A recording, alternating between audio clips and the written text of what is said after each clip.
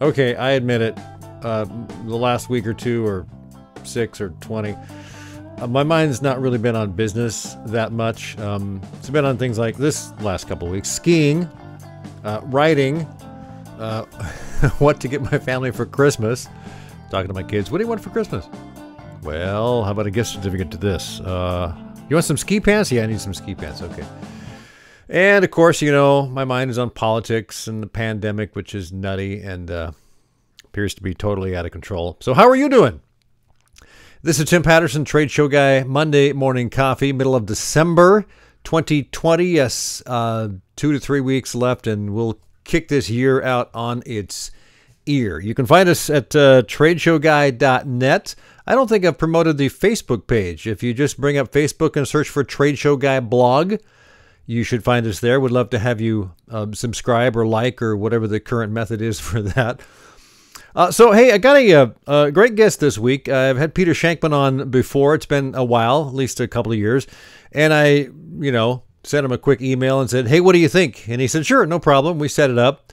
And it was a pretty short conversation, but he's a keynote speaker, author, longtime author, and is an interesting guy to know. And I was curious to know how he was doing, how his business was doing, how the clients he works with are dealing with the whole pandemic, how the shift in the business landscape is affecting him and the people he works with. And of course, he's a long time, if not lifelong, New Yorker. So I was curious to know how New York City was doing. I know it's not doing well, but Peter didn't disappoint and pulls no punches. I want to welcome Peter Shankman back to Trade Show Guy Monday Morning Coffee. Peter, it's really good to see you. And you, nice to be here. And I appreciate your time. I know that you're a busy guy. So let's talk about what you've been going through. I know that New York is just a nutty place to be right now. And in the green room, you said it kind of sucks. And I'm sorry to hear that. But people are still there by the millions and somehow they're making their way through. So. Well, they are, but they're really kind of not. We're down 14%. We have about 14% of the city that is left. Offices are down. Office space in terms of people actually going into their offices is down anywhere between 30 and 75%. If you walk into Midtown Manhattan, like the 50s and the 40s on 6th Avenue, any day of the week right now, it is a ghost town. Wow. One out of every 3 stores on 9th Avenue, the street I live on, one of every 3 storefronts is closed. It is in my apartment building. I live on the 56th floor. There are 10 apartments on my floor. Mine is occupied, as is one other down the hall. Oh my goodness. So That's crazy. It is pretty crazy. That is very nuts. That's very nuts. Let's talk about business a little bit. Everyone's got to pivot, I guess. I hate that word, but that's kind of what people are talking about. What are you advising clients as they move into 2021? Is there any way to do any serious planning for 2021 at this point? Yeah, I mean, my year is incredibly booked. I'm very fortunate. I have a ton of virtual speeches lined up. I went right to virtual. The only thing I really miss is travel. Yeah. Travel was how I wrote my books and how I went into my own mindset. And I really, really miss being on planes. But I can tell you that, my speaking revenue is actually up this year. When you can do one keynote in Australia at 8 a.m. and another keynote in China at 11 a.m., it's actually not hard at all. You just have to make it work, but it's actually pretty easy. A 45-minute keynote in Tokyo now takes 45 minutes as opposed to 4 hours or 4 days, which it used to take. So it's it's a new world, but and look, speaking is going to come back. There'll be conferences towards the end of 21. They'll be small at first. I don't see things like CES or the Mobile World Congress coming back anytime before 23 at the earliest. But right. I see that small shows will come back, and quite frankly, large shows don't necessarily need to.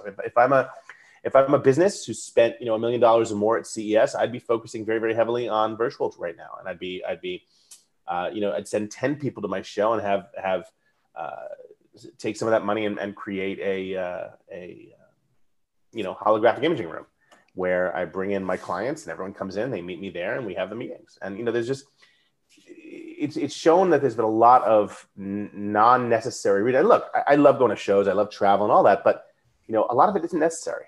And I'm not saying it won't come back, but I'm saying that we're going to look twice at, companies are going to look twice at sending half their team to a conference when, You can do the same thing online, virtually. And I'm not saying that Zoom is the end all be all. I hate Zoom just like everyone else, but it does what it's supposed to do. Yeah, and I hear so many different things from exhibitors, obviously spending a lot of time in the trade show world and hearing what they're talking about. And a lot of them are chomping at the bit to get back to shows because they love the face-to-face, but they do realize that because that's in some industries, that's where they generate most of their leads. And others are like, well, we're going to wait and see what happens because we don't need them as much as we thought we did. So I think it's just a mixed bag. All across the board. It's one thing about liking the FaceTime. It's another thing about being able to do the same amount of business without having to get on a plane. And if that's the case, that's going to be really important. I mean, that being said, I look forward to traveling again. I really miss it. I really miss being on that plane 14 hours later, emerging with a book. What I don't miss are the morons who seem to have intensified their moroning ever since this thing hit. I have a mask, and on it says it goes above your nose too, and it goes over your nose as well. And I'm just, I'm at the point where I'm going to cut a bitch pretty soon. The next person that I see not wearing a mask properly is going to get cut. We just shut down restaurants in New York City again, and this shit could have been over. Yeah. This could have been over 7 months ago if we had any level of competence in Washington, and if everyone wasn't such a goddamn selfish bastard. And I'm sorry for being that bold, but that's where we are, and it's bullshit. But well, Peter, I've seen your stuff on Twitter. I know that you ranted a little bit about that, so I was not that's not surprised the way you're feeling, and I can appreciate it. I agree with you wholeheartedly. In fact, some of the things that you mentioned, a lot of the speakers I know and the in-person, professional presenters that you see at the booths and stuff, they've had to pivot too. And a lot of them are very creative from creative backgrounds or coming up with, satire videos and things like that for, doing like a knockoff of a Green Day song or something like that they're now providing for their clients. And so they're getting paid in different ways, but they're also doing a lot of the same things as well in front of just a different situation. I'm curious, given that we're still stuck in COVID, do you sense that companies are, chomping into the bit to get back to face-to-face? Or is this going to be more permanent or just a permanent shift in a lot of stuff that's going on? The ground is moving underneath us. I know that. It is. And, I think that companies have always needed to shift and needed to move. And companies who don't know how to do that simply won't survive, and people who don't know how to do that won't survive. And we're looking at a neurodiverse economy as well. We're looking at people who, 25% of the workforce is going to be neurodiverse. That's ADD, ADHD, autism spectrum, executive function, all those things. And, if you don't know how to hire for those creatives, if you don't know how to keep those creatives happy, you're going to lose. And so I think that the concept of a shift or a seismic shift isn't a new thing. It's just, I think it's the first time that the majority of the world has ever realized, oh, this shit's important. Yeah. Hey, I'm curious to talk about your book. I know you had the ADD book out. It's been 3 years now? Does that sound about right? Mm-hmm. How did that do for you? And I'm curious, it was a little different approach for you from the other business books you've written. I know that's your life. I know that you've had to deal with it, and you ended up getting with a book out of it. It's the first book that I did that wasn't business focused entirely, and it did very, very well. It's my best-selling book. I think it's in the third printing right now, and it's or fourth printing, something like that. And it's better than the books that I do for. I mean, the books that I did for business were fine. Zombie Loyalist did great and all that. But the beauty of this is that I get emails every single day, and literally every single day, from people who say, "Oh my God, there are other people like me. You've changed my life. This is incredible. I love it." It made me feel so good. Every day I feel so great that I'm actually helping people. And the book and the podcast is still going strong. We're 250 interviews in, I think. It's good stuff. It makes me feel great. It makes me really happy that we're doing the right things. Yeah, and I would agree because I've my youngest son had some ADD going through school. I think he's a little different now. He's figured out how to control it, or maybe it wasn't as bad as we thought. But obviously, people can have it onset in adults, and I think I'm a little bit that way. Maybe not as extreme as it could be, but I get distracted a lot. So, but it was a good book. I appreciate you writing that. So. I'm curious if there's anything else before we wrap it up. I don't want to respect your time that is kind of top of mind going into 2021 that you're doing or that your clients are doing. First of all, just wear the damn mask. It's not that hard. Yeah. It goes over your nose. It goes over your mouth. Just wear it. And so you're not going to escape from it. You're not going to die from it. Wear the mask and shut up. I think the second thing I would say is that we're going to see a lot of things becoming the norm. The concept of working from home, the concept of being more accepting of different ways of working, which is actually a good thing. And so if anything good, quote unquote, comes out of this virus, that's going to be one of those things. All right. Peter, I appreciate your time again. Thank you so much. My pleasure. Good talking. All right. Take care. Thanks again to Peter Shankman. I really appreciate the time, Peter.